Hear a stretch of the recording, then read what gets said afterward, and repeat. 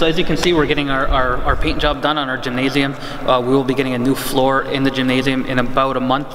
So we're going with a new color. It's the navy blue with the white on top, and that's all because the new floor we're getting will be Mondor rubber flooring across the entire gym, with 3 feet around the edges will be a nice navy blue. So it's all going to transition well, especially with the colors of the youth center being blue and white, and especially we're going to have our logo right center floor. So it's all gonna blend in nicely.